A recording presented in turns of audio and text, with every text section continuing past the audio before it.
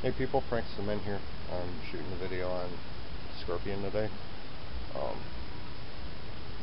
Mocking up the tracks, showing you guys how I'm going to make them.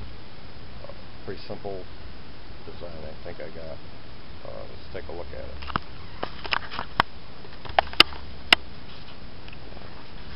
I'm using the chain to attach the track plates, which are these parts right here, and I'm bolting them together to where you will be able to service the tracks. That way if the chain ever wears out, you could unbolt all the track plates and replace the chain, or if a track messes up, you can unbolt the whole track plate and replace it with another one. So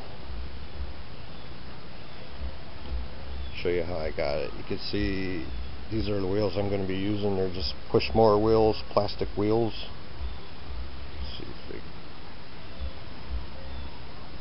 we... Yeah, bought them at Home Depot. Bought a lot of stuff at Home Depot. Be amazed what you can make with the stuff that comes out of there. Okay, this part of the track here is where the tire is going to be riding on. It's going to ride on the outside of the track. The next spot is about an inch in. This part's going to be 2 inches wide, and then an inch inward is going to be where the chain's going to connect to the track plate by bolts. There are 2 bolts per track plate, 5/16 by 18 thread, 1/2 inch bolt standard, just a regular bolt. I didn't get the hardened steel ones. I don't think I need them. So 1 inch in is going to be where the track attaches to, and then the rest of it is going to be for the track guides to keep the track centered. And let's take it apart. So these parts come off. These are 2 inch wide flat stock, 1/8 thick.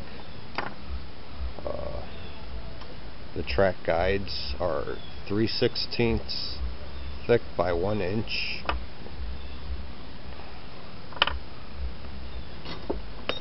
Everything's falling. Thing's got some weight to it. Ah! I'll be back. Okay, I'm back. Take 2. I got the track secured by pegs. Okay.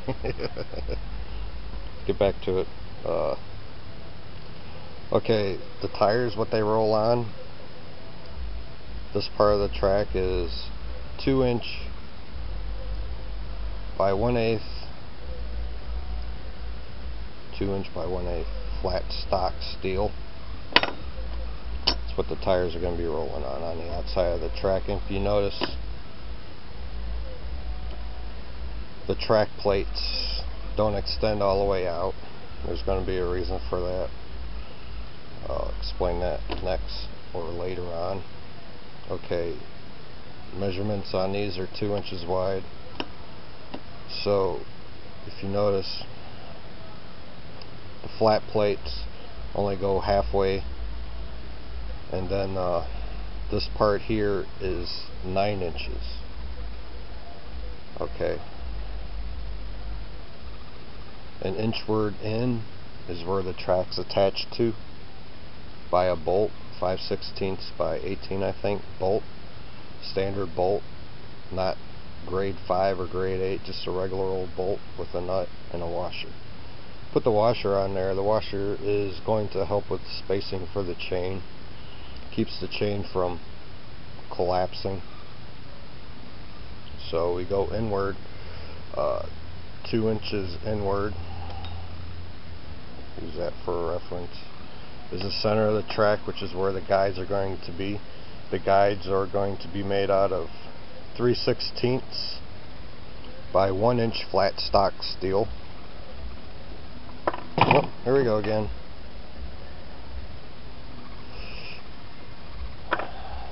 So that's pretty much the track. Pretty simple. Get this stuff out of the way. I'll flip it over, show you the other side.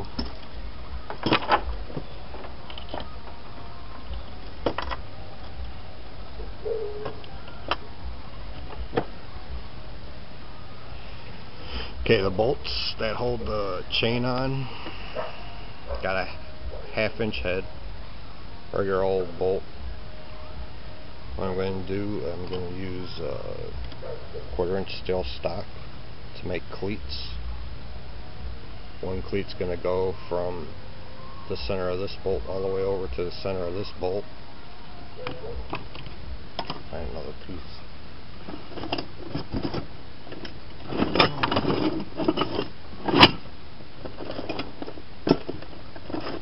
Nope, not going to happen.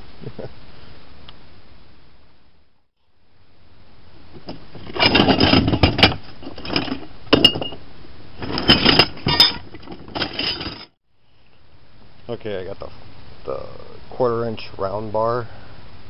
This is what this is. I got plenty of this. I'm going to make the track cleats. This is the bottom side of the track. I'm going to make cleats. I'm going to make a center cleat from bolt to bolt. These bolts will be welded onto the plate. Give you an idea. Well, they'll be connected. And then when these are on here, that's where these come in.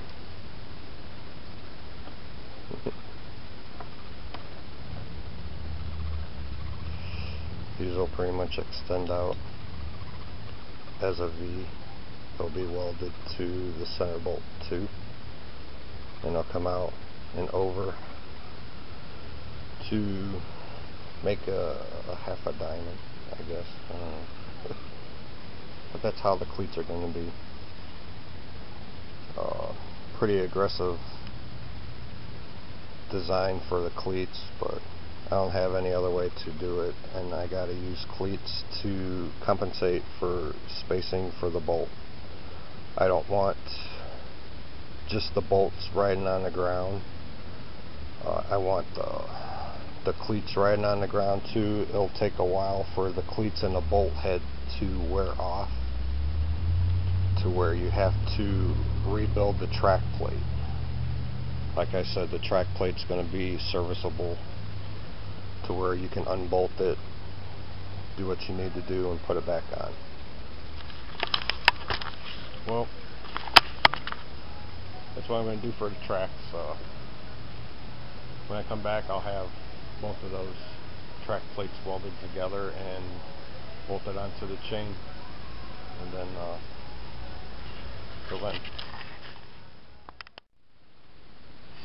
Okay, I'm back. I got the track plates welded together. Let me show you what I got. I'm down in the basement because it's like 10:30 at night. Can't videotape outside, but this is what I got done.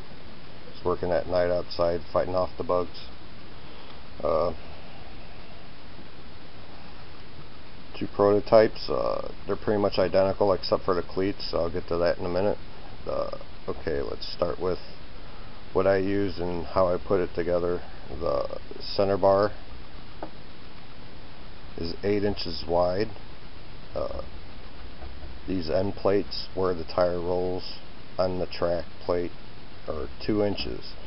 They only overlap this center plate halfway, which gives the track another inch on each side, which makes the track 10 inches wide. So get to how it looks underneath in a minute. Then you got 1 inch spacing for attaching the chain, and then 2 inches, and then you got the track guides in the center, same on the other side. Then you got the bolts are welded into this plate so they can't come out, and then the nut and the washer. One thing I noticed playing with it, I have to find a way to secure this link better to the plate. The washer tends to not hold it good enough. It'll hold it into place, but the link will slide forward and back. When that happens, it'll lock up or bind the link where it's closing up on. So I got to figure something out. Solution will probably be bending the link to where it has a more contour around the bolt so it doesn't slip, or I'll just tack weld the link on each side. If I need to do maintenance, I'll just have to cut the tack welds off to get the track plate off, and then the bolt will just hold the link into place. Okay, that's it for the top side. I'll flip it over and show you the bottom.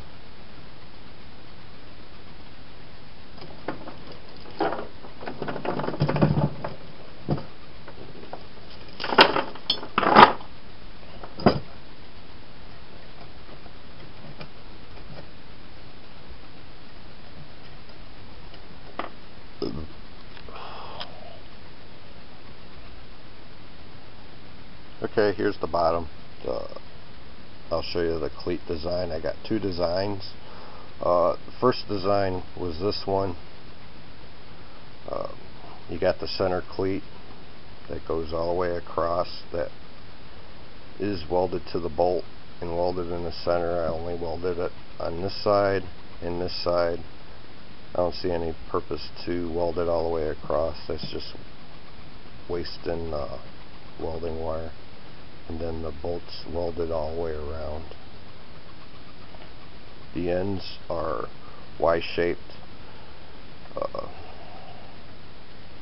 When I put this track all together, I put it on the ground and started stepping on it, and I noticed when you're stepping on it and you're teetering on the track wants to teeter with you. So I'm thinking when the tire rolls over it, it's going to want to teeter when it hits the beginning of the plate. When it goes to the center, it'll straighten out, and it'll teeter again when it rolls over the other end. I'm sure that's going to make some noise, so I came up with a different design, which is a U-shape. U-shape, it's pretty much flat right here, the same distance as it is right here as the center cleat. But when you look at the profile, they angle because this plate is lower than this plate. I'll show you what I mean. If you can make sense out of that.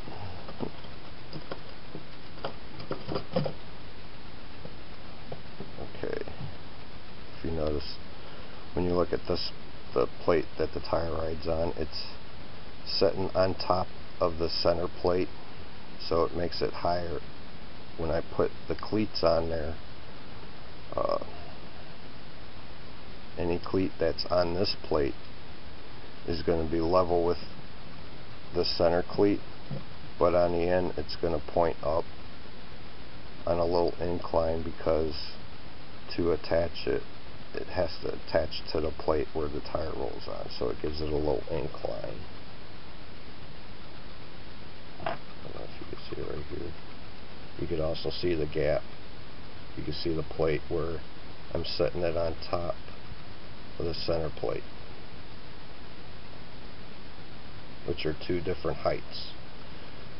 So this cleat, I made it even all the way across, as compared to this one, it's only even to the center, which is why it rocks when it hits the ground. I like this one better.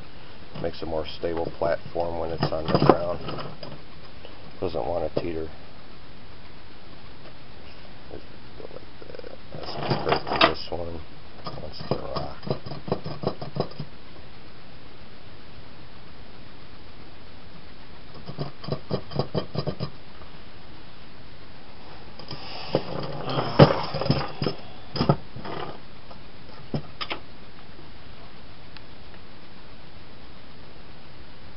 So I came came up with this design, a U shape. This is the track design I'm going to use.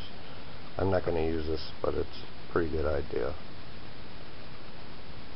These two are prototypes. I won't put them on a tank. I'm going to keep these as mock-up samples on making jigs and piecing it together.